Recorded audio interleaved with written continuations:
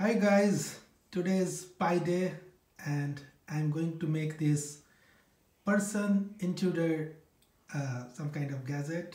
So we have Raspberry Pi Pico, which is connected to this Adafruit TFT display, and we have a Pi Moroni thermal camera. So the idea is if someone enters into the house, even in the dark, so this camera should take the thermal reading of the person and detect as a human or person.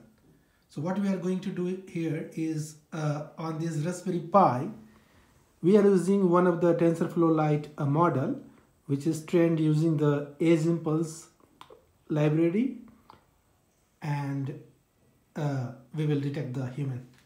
So let's do it in next video.